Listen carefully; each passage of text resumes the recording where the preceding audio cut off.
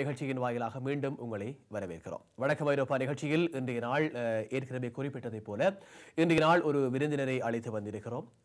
தேசிய நினைவெழுச்சி வாரம் நேற்றைய நாள் முதல் அனுசரிக்கப்பட்டிருக்கிறது. தாயகத்திலும் புலம்பெயர்ந்த நாடுகளிலும் மக்கள் மனதிலே நினைவேந்தி கொண்டிருக்கின்ற இந்த விடயத்தில் ஒருங்கிணைந்து ஒரே இடத்தில் மக்கள் கூடி ஒன்றாக நினைவேந்துகின்ற ஒரு முக்கியமான பணியில் புலம்பெயர்ந்த மக்கள் அனைவரும் ஈடுபட்டுக் கொண்டிருக்கிறார்கள்.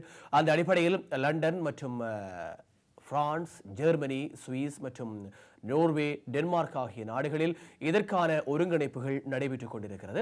அந்த அடிப்படையில் லண்டன் மாநகரத்தில் நடைபெறுகின்ற தேசிய நினைவெழுச்சி நாள் தொடர்பாக அந்த விடயங்கள் எப்படி நடைபெற இருக்கிறது, கடந்த வருடத்திலிருந்து எப்படி வேறுபடுகிறது, இந்த மாவீரர் நாட்களில் இருக்கின்ற முக்கியமான அம்சங்கள் என்ன என்பதை பல்வேறு விடயங்களையும் நாங்கள் பேசிக்கொள்வதற்காக எங்களோடு உரையாடிக் கொள்வதற்காக நேரடியாக கலையகத்திற்கு வருகை தந்திருக்கிறார் தமிழர் ஒருங்கிணைப்பு குழுவினுடைய பொறுப்பாளராக இருக்கின்ற லண்டன் மாநகரத்தினுடைய பிரித்தானியாவினுடைய பொறுப்பாளராக இருக்கின்ற கவிஞர் ராஜ மனோகரன் அவர்கள்.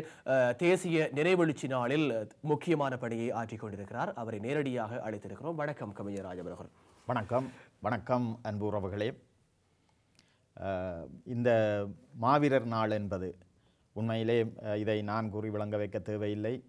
தமிழர்கள் நாங்கள் உலகப்பந்திலே எங்கெங்கெல்லாம் வாழுகின்றோமோ அங்கெங்கெல்லாம் ஒன்றுபட்டு ஒருமித்த ஒரு நிலையிலே ஒரு இடத்திலே நின்று, குறிப்பாக அந்த துயிலும் இல்லங்களுக்கு முன்னால் நின்று விளக்கேற்றி எல்லோரும் கைகளில் விளக்கேந்தி அந்த சுடரிலே எங்கள் மாவீரர்களை நாங்கள் ஆத்மார்த்தமாக அதிலே பார்த்து ஒரு உணர்வு பூர்வமாக ஒன்றித்த நிலையிலே நிற்கின்ற ஒரு நாள். நிச்சயமாக அதில் உள்ளது என்னவென்றால், வழக்கமாக இலக்கியங்களிலே கூட பார்த்திருப்போம், கேட்பவர்க்கு இல்லை என்னாது கொடுக்க வேண்டும் என்றுதான் பலரும் விரும்பியிருப்பார்கள். அதைத்தான் நாங்கள் கொடை என்று சொல்லி இலக்கியங்களிலே புகழ்ந்திருக்கின்றோம். ஆனால் இந்த மாவீரர்கள் மற்றவர்கள் வாழ வேண்டும் என்பதற்காக தன்னையே கொடுத்தவர்கள். அதற்கு மிஞ்சி, ஏனென்றால் தானும் வாழ வேண்டும் மற்றவர்களும் வாழட்டும் என்பதற்கும் எவ்வளவோ உயர்ந்த நிலையிலே அவர்கள் தன்னையே கொடுத்து, தன்னுடைய வாழ்க்கையையே அர்ப்பணித்து, தன்னுடைய உயிரையே அர்ப்பணித்து மற்றவர்கள் வாழ வேண்டும் என்று அவர்கள் அந்த கொடையை செய்தார்கள். ஆகவே அவர்களுக்காக நாங்கள் ஒன்றுபட்டு நின்று இதனை ஒரு நல்ல முறையிலே செய்வது என்பதுதான் அந்த ஆரோக்கியமானது. அது நீங்கள் கூறியது போல உலகிலே பல நாடுகளிலே தமிழர்கள் எங்கெங்கெல்லாம் இந்த காலத்திலே பார்க்க போனால் மிகச்சிறிய தொகையினராக வாழுகின்ற நாடுகளில் கூட அவர்கள் இதனை வருகின்றனர். ஆகவே அந்த அடிப்படையில் லண்டனில் எவ்வாறு அது ஒழுங்குபடுத்தப்பட்டிருக்கிறது இந்த வருடம்? இந்த வருடம் லண்டனிலே எல்லோருக்கும் தெரிந்த எக்ஸல் மண்டபத்திலே இது ஒழுங்கு செய்யப்பட்டிருக்கின்றது. ஆகவே இது பற்றிய ஒரு கிட்டத்தட்ட நான் நினைக்கின்றேன் 2 மாதங்களுக்கு முன்னரே நாங்கள் இதற்குரிய விளம்பரங்களை நாங்கள் கொடுத்திருந்தோம். அதாவது நோட்டீஸ் என்பார்கள், அந்த விளம்பர இதழ்களை நாங்கள் எங்கும் விநியோகித்திருந்தோம். ஆகவே எல்லோருக்கும் தெரிந்த இடம். நிச்சயமாக இதனை கேட்டுக்கொண்டிருக்கின்ற அன்பு உறவுகள் எல்லோருக்குமே இது தெரிந்த ஒரு கருத்தாகத்தான் இருக்கின்றது. எக்ஸல் மண்டபத்திலே மாவீரர் நாள் என்பது ஒரு வழக்கமான நேரம் அதற்கு இருக்கின்றது. அதாவது அது நவம்பர் மாதம் 27ஆம் தேதி, அது எந்த கிழமையில் வந்தாலும் அதில் வேறுபாடில்லை. ஆனால் இம்முறை அது புதன்கிழமை வருகின்றது. ஆகவே அன்று அது நடைபெறும். இந்த நேரங்கூட எல்லோருக்கும் தெரிந்த நேரம். ஏனென்றால் ஒவ்வொரு ஆண்டும் அதே நேரம்தான். அதாவது 10:30 மண்டபம் திறக்கப்படும். 11:30 சரியாக நிகழ்ச்சிகள் ஆரம்பமாகும். அந்த நிகழ்ச்சிகள் காணொளி ஊடாக ஒளிப்பதிவுகளை நாங்கள் அங்கு கிட்டத்தட்ட 1 மணித்தியாலம் காட்டிக்கொண்டிருப்போம். பின்னர் அந்த முக்கியமான நிகழ்ச்சி, அந்த சுடரேற்றல் என்கின்ற நிகழ்ச்சி 12:36 நடைபெறும். அதனைத் தொடர்ந்து நாங்கள் எங்களுடைய மேடை நிகழ்ச்சிகள் என்பது அங்கு இருக்கும். சரியாக மாலை 6 மணிக்கு நிகழ்ச்சிகள் நிறைவு பெறும். இதைவிட வழக்கம் போல நிகழ்ச்சியின் தொடக்கத்திலே எமது தேசிய கொடியேற்றி எங்கள் நிகழ்ச்சிகள் ஆரம்பமாகும். மக்களுடைய வரவு இந்த வருடம் எவ்வாறு இருக்கும் என்று நீங்கள் எதிர்பார்க்குறீங்க? ஏன்னா போன வருடம் பல இடங்களில் நடைபெற்றதாக நாங்கள் அறிந்திருந்தோம். இந்த வருடம் ஒரு இடத்திலே கூடியிருக்கிறோம். ஆகவே நிச்சயமாக வரவு அதிகரிக்கும் என்பது எதிர்பார்ப்பு. அதேவேளை மக்களுடைய வரவை நீங்கள் அதிகரிப்பதற்கான நடவடிக்கைகள் எப்படி ஈடுபட்டுக்கிறீங்க? இடையிலே நாங்கள் சில உண்மையிலே அதை பார்க்க போனால் 2009 ஏற்பட்ட ஒரு வீழ்ச்சி. அது உண்மையிலே நாங்கள் எங்களுடைய விடுதலை போராட்டம் ஒரு ஒரு போராளிகளை பொறுத்த மட்டிலே ஆயுதங்கள் மௌனிக்கப்பட்ட ஒரு நிலை. ஆனால் மக்களை பொறுத்த மட்டிலே அவர்கள் அதனை ஒரு வீழ்ச்சியாக கருதினார்கள்.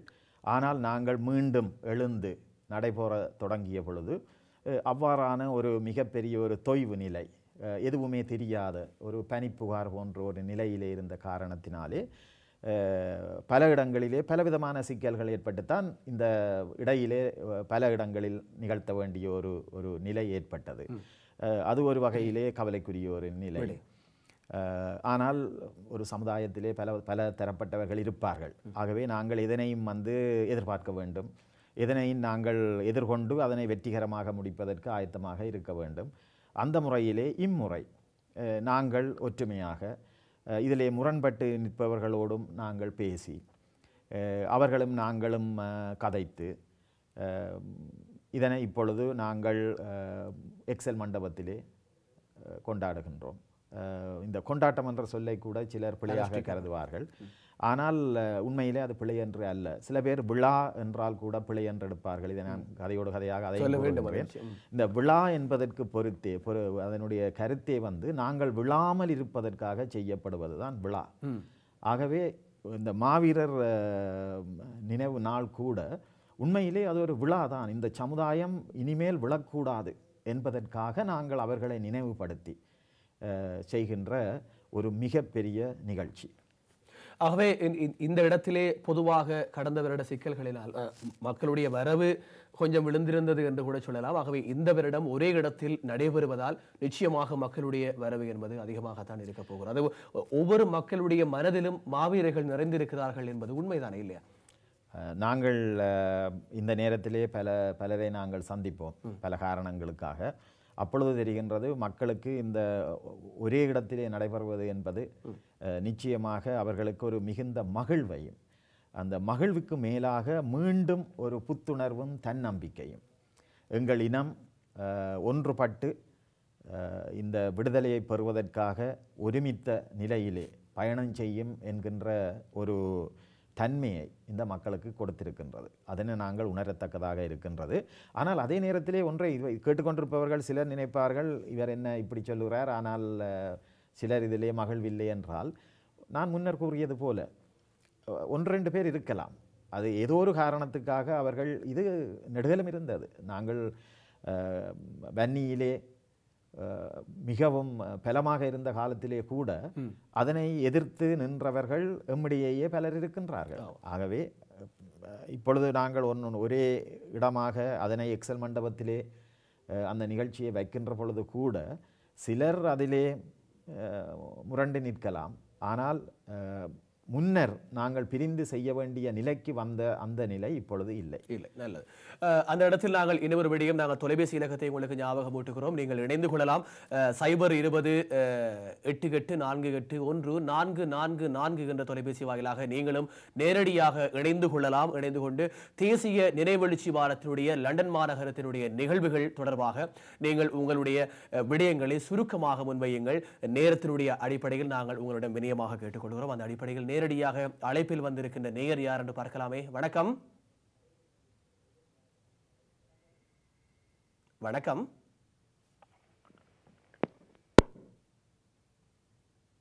வணக்கம். சரி, அழைப்பிலே ஒரு சிக்கல் இருக்கிறது. ஆகவே தொடர்ச்சியாக நீங்களும் மீண்டும் அழைக்க எதிர்பாருங்கள். இந்த இடத்தில் நாங்கள் இன்னொரு விடயத்தை சொல்ல வேண்டும். விழாமல் இருப்பதற்காக நாங்கள் விழா எடுக்கிறோம். மாவீரர்களுடைய உன்னதமான தியாகங்கள் மறக்கப்பட முடியாதவை. ஆகவே அந்தந்த மாவீரர்களுடைய பெற்றோர்களுடைய கௌரவிப்பு தொடர்பாக உங்களுடைய நிகழ்வு, பெற்றோர்கள் அல்லது உறவினர்கள் தொடர்பாக நிச்சயமாக அது ஒரு மிக தேவையான ஒரு கேள்வியை நீங்கள் கேட்டீர்கள்.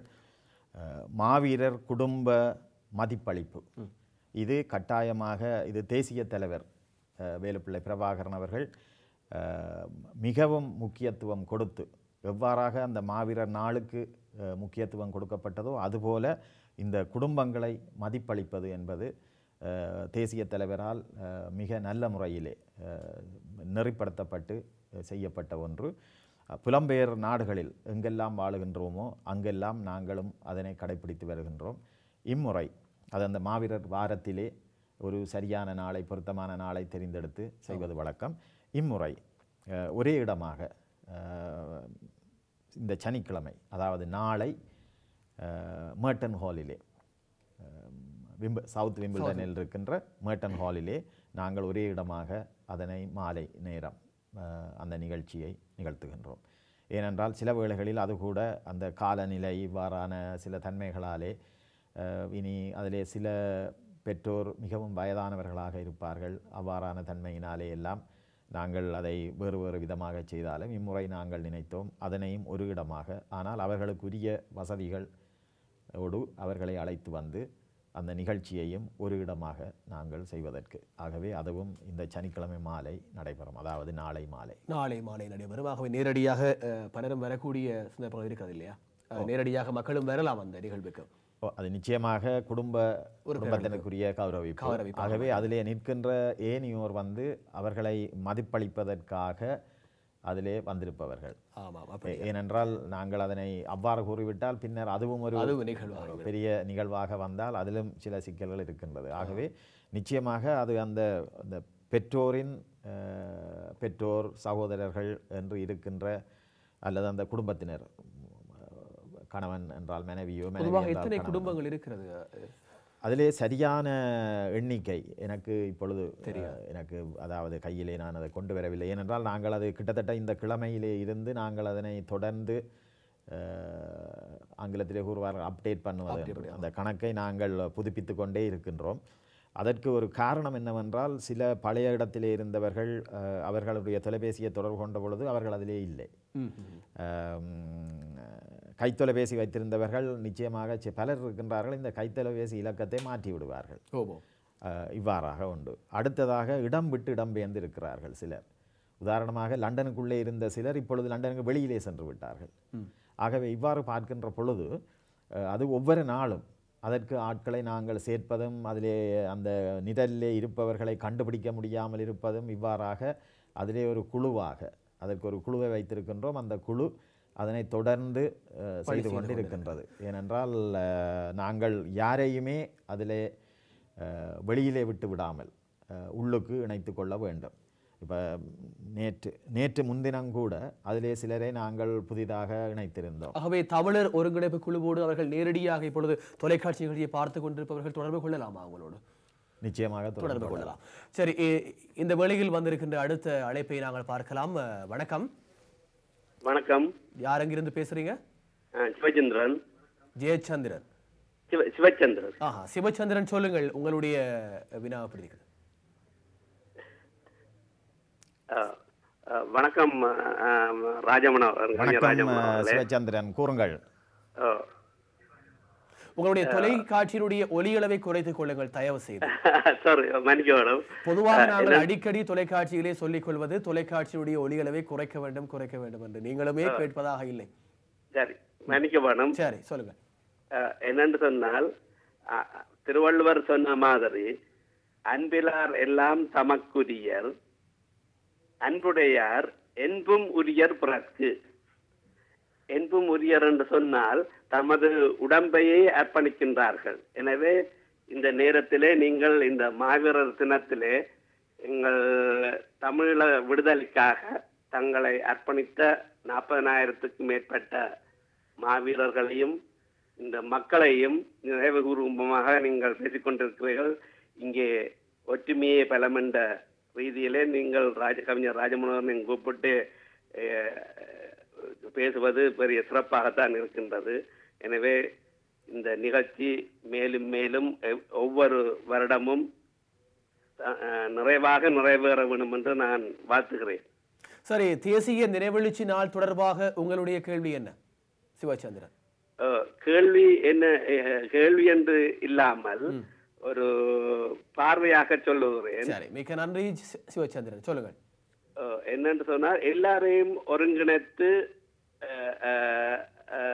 அன்பிலார் என்றே சொல்லிவிட்டேன். அன்பிலார் என்று சொல்லும் பொழுது நாங்கள் மக்களுடன் இந்த அரசியல் கலந்து உரையாடும் பொழுது ஆரா இருந்தாலும் சரிதான், பெரியவர்களா இருந்தாலும் நாங்கள் அன்போடு நடந்தால் அன்பே சிவம் என்று சொல்ற மாதிரி அந்த தத்துவத்திற்குள்ள கொண்டு வந்து நாங்கள் எல்லாரையும் ஒருங்கிணைக்க வேண்டும்.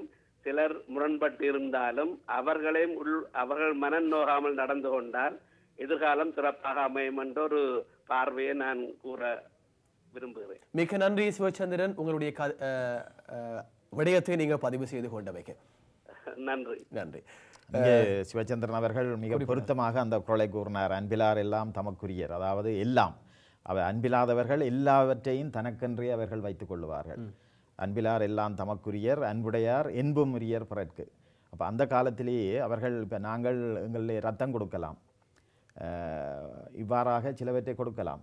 இரத்த தானம் கூட ஒரு காலத்திலே அவர்கள் பயப்படுவார்கள். ஆனால் இரத்த தானம் என்பது மிகவும் நல்லது.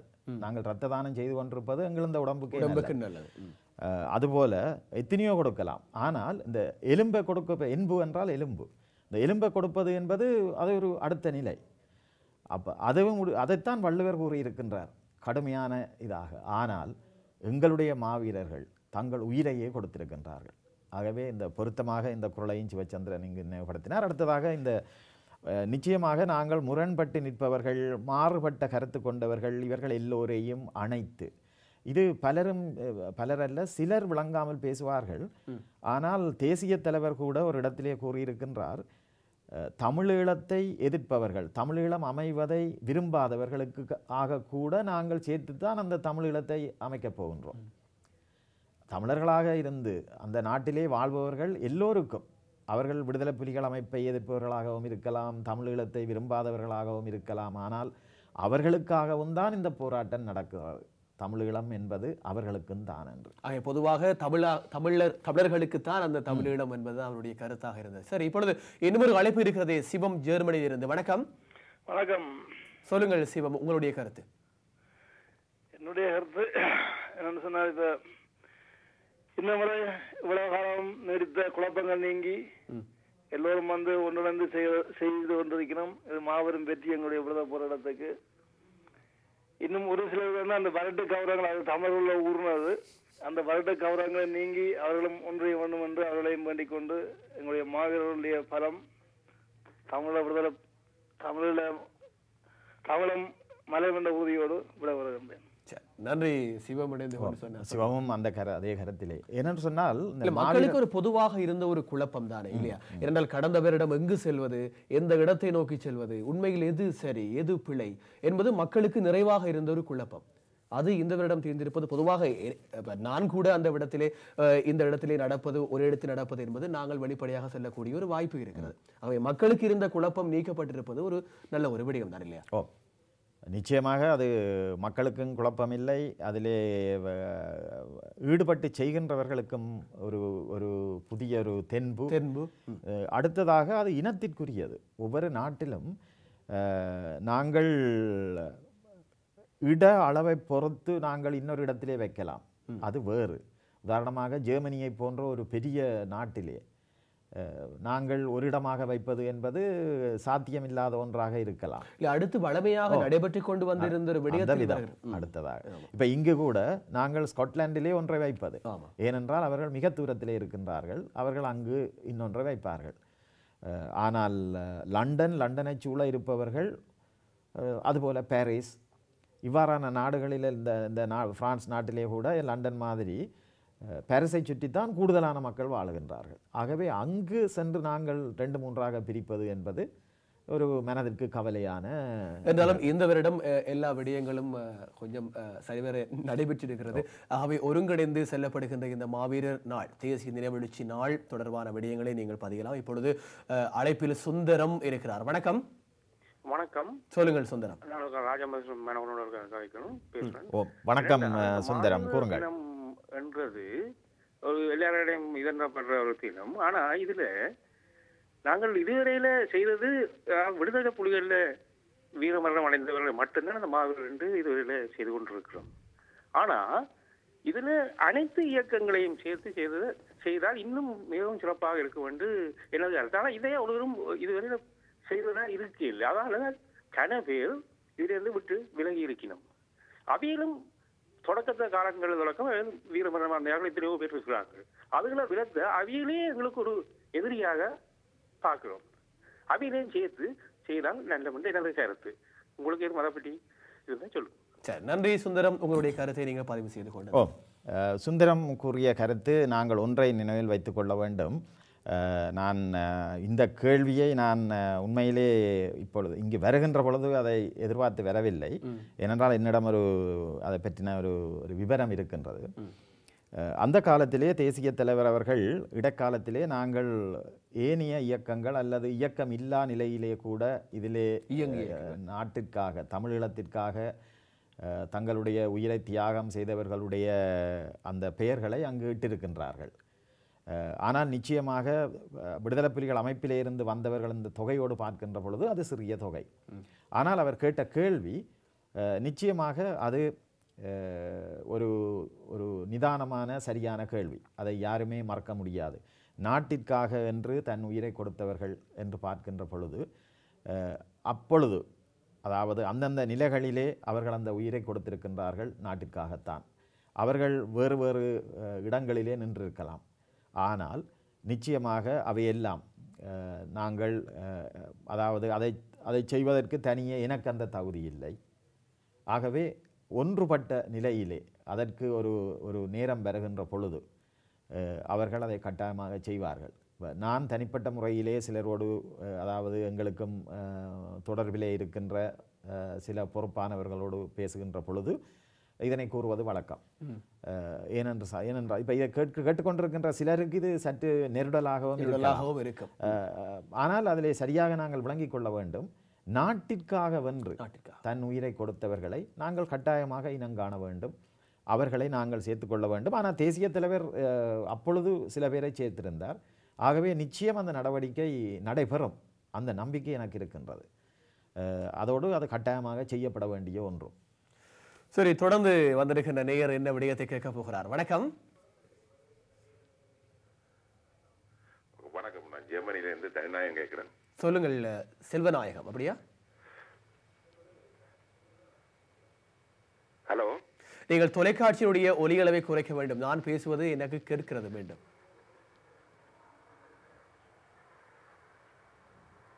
ஹலோ. ஹலோ, சொல்லுங்கள். வணக்கம்.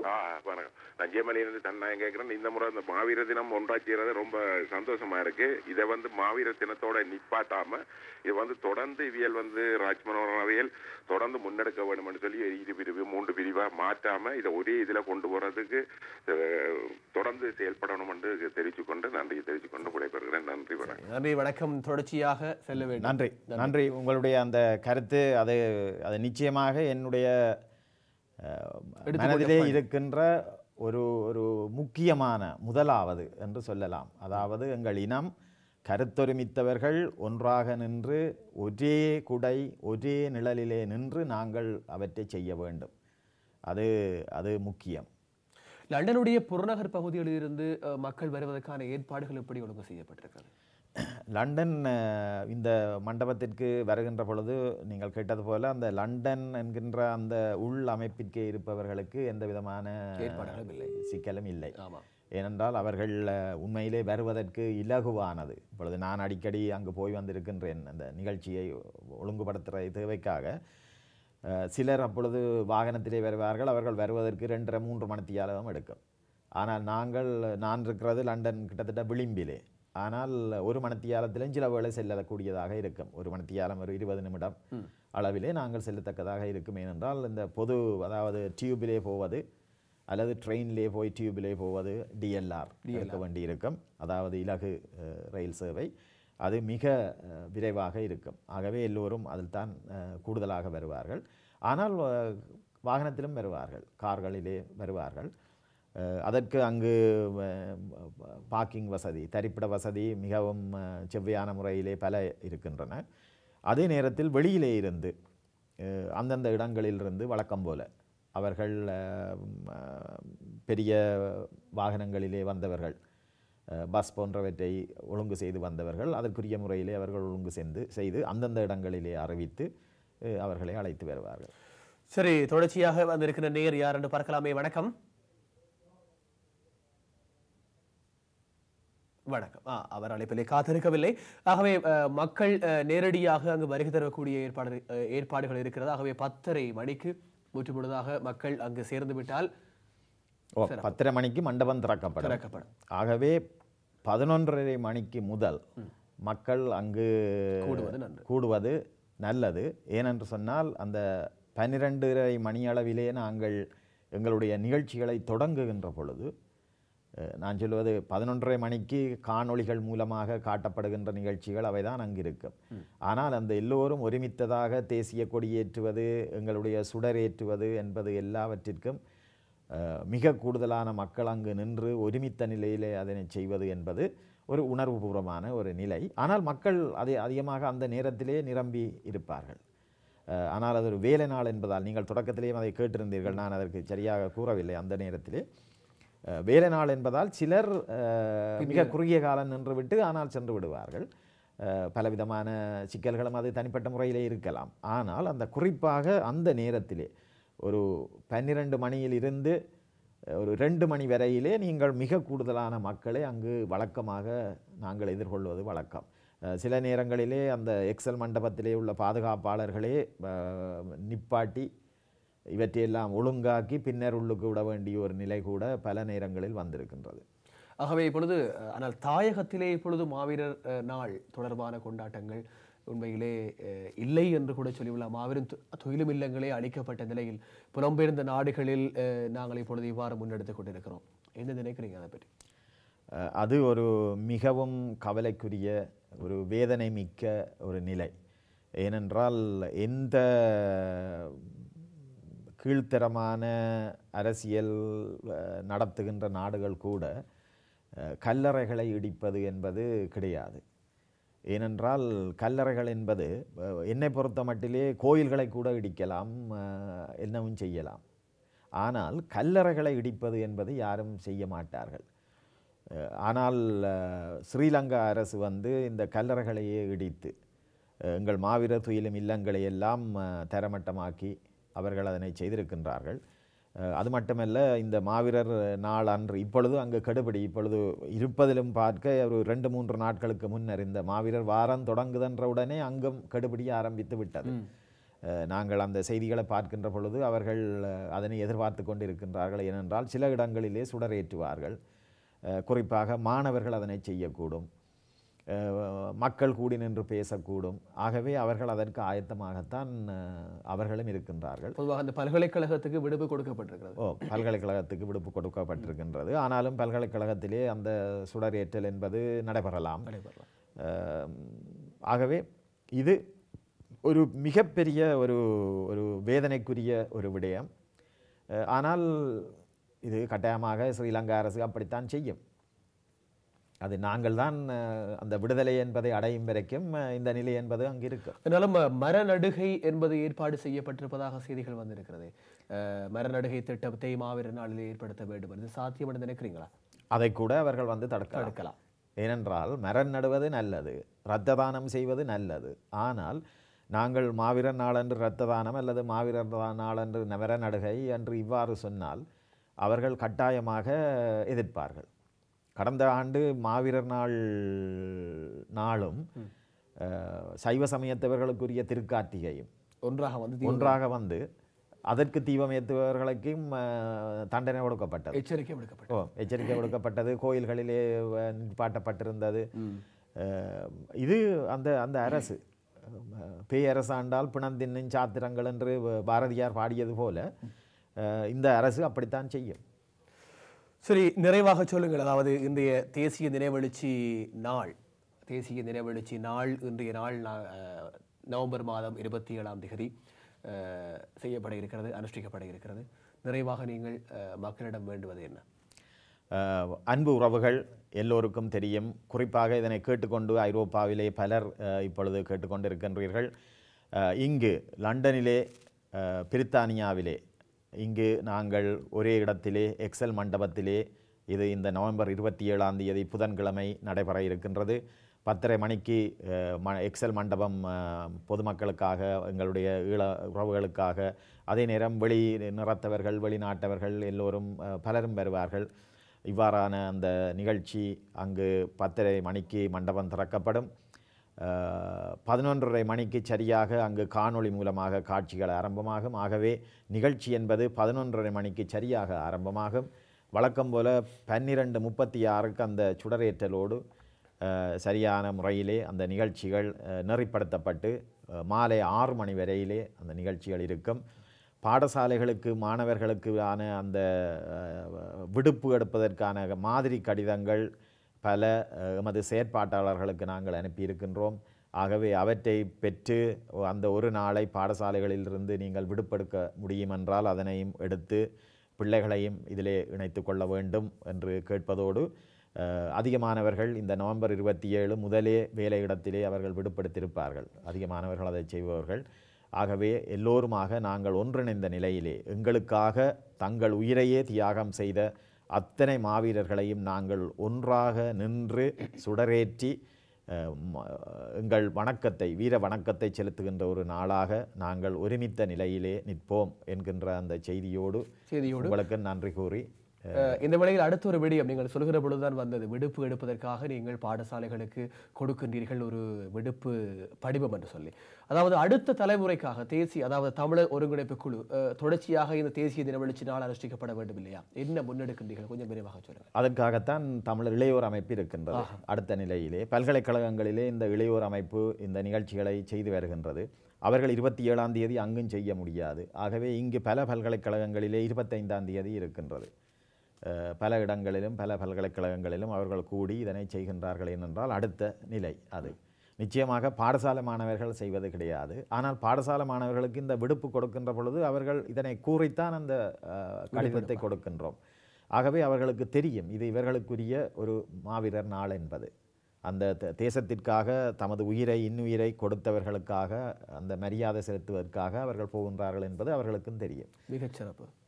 ஆகவே நிச்சயமாக தொடர்ச்சியாக நீங்கள் அடுத்த வருடம் தொடர்ந்து இந்த தேசிய தின வெளிச்சி நாள் கொண்டு செல்லப்பட வேண்டும். அதுவும் நீங்கள் தமிழர் ஒருங்கிணைப்பு குழுவினுடைய பொறுப்பாளராக இப்பொழுது இருக்கின்றீர்கள். நிச்சயமாக அந்த வாழ்த்தினை நாங்கள் உங்களுக்கு சொல்லிக்கொண்டு இந்த நிகழ்ச்சியிலே கலந்து கொண்டவையில் மிக்க மகிழ்ச்சியாக இருக்கிறது. நன்றி, வணக்கம். நன்றி, வணக்கம். சரி, நாங்கள் நிகழ்ச்சியில் கடைசி நிமிடத்தில் வந்திருக்கிறோம். அந்த அடிப்படையில் வணக்கம் ஐரோப்பா நிகழ்ச்சியின் வாயிலாக இன்றைய நாள் தமிழர் ஒருங்கிணைப்பு குழுவினுடைய பொறுப்பாளர் திரு ராஜமனோகரன், கவிஞர் ராஜமனோகரன் அவர்கள் இணைந்து கொண்டார். தேசிய நினைவெழுச்சி நாள் நிகழ்வினுடைய ஏற்பாட்டாளர்களில் ஒருவராக இருக்கின்றார். அந்த அடிப்படையில் இன்றைய வணக்கம் ஐரோப்பா நிகழ்ச்சியின் வாயிலாக இணைந்து கொண்ட அனைவருக்கும் நன்றி தெரிவித்து மீண்டும் மற்றொரு நிகழ்ச்சியில் சந்திக்கும் வரை நிகழ்ச்சியை என்னோடு தொகுத்தளித்த நண்பன் கோகுலனோடு மற்றும் தொழில்நுட்ப கலைஞர்கள் அத்தனை பேருடன் விடைபெற்றுக் கொள்கின்ற நான் என்றென்றும் உங்களில் நட்போடு யோகா தினேஷ். நன்றி, வணக்கம் அன்பான நேயர்களே.